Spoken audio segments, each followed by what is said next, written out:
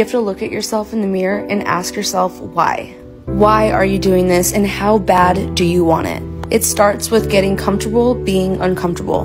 In those hard moments, you gotta remind yourself that reason why. You can't sit around and wait to feel motivated. You have to be the one to make the decision to change your life. Ask yourself, how bad do you want this?